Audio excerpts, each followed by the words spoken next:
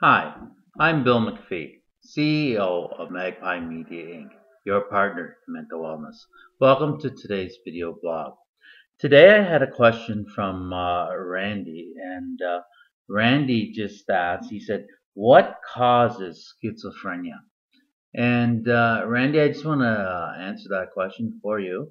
First of all, let me just start by saying you'll notice that illness, no matter what illness or disease, seems to run in certain families. Like for example, what I mean is that you may have families that have a whole lot of cancer within the family, or you may have a family that has a lot of heart disease or heart attacks or something like that. And then you have families who have mental illness in that. And it's funny that way that different families sort of have different illnesses.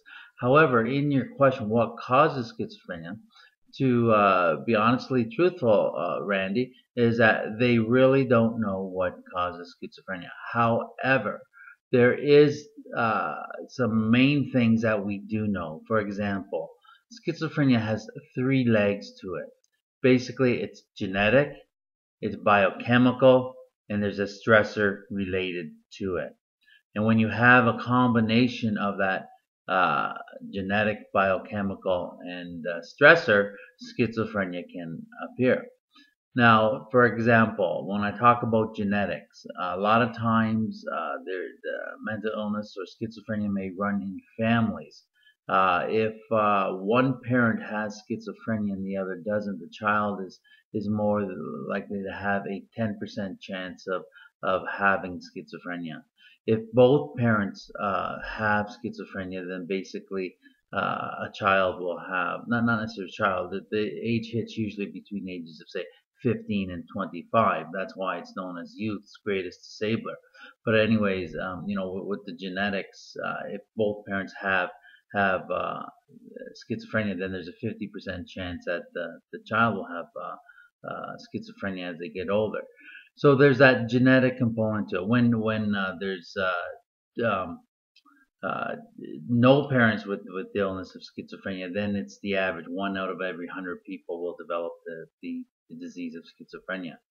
So that's the genetic part to it. The second part to it is that there's a chemical imbalance. We know that in the brain that there's things like neurotransmitters and these different kinds of things in the brain, and there's chemicals in the brain. There's chemicals such as dopamine and serotonin and things like that.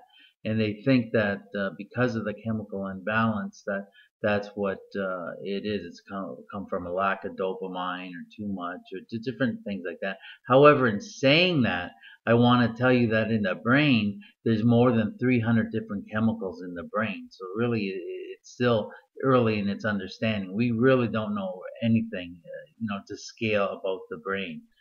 So there's that there's that biochemical factor. And the fact that what happens with the biochemical factor, that's where you get your positive symptoms from. When you are hallucinating or you're paranoid or you're having delusions, illusions, our senses become heightened, our sense of smell is heightened, our sense of taste is heightened, our hearing is more acute.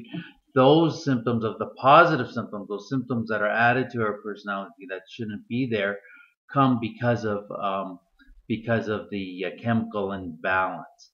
Now, to treat that chemical imbalance, usually medication, antipsychotic medication is used. Now, the third thing that I mentioned to you is about the stressor or the triggering point, and the third leg is stress. A lot of times when people are under stress, whether it be a marriage breakup or maybe somebody in the college, university, maybe into a relationship, and that goes sour, or their first year of school and things are overwhelming. So there's a death in the family. So there's that triggering. So what there is that three legs again are genetic, biochemical, and a triggering point.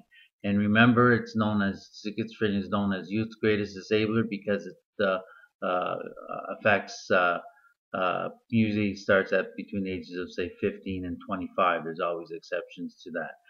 Tomorrow on this video, or on Monday on this video blog, I will talk um, about schizophrenia and the fact that not all medications work.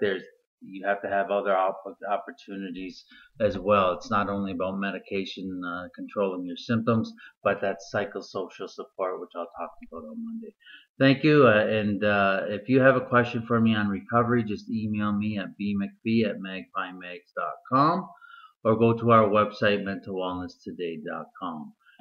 Thanks for tuning in, and we truly want to be your partner in mental wellness. Have a great day.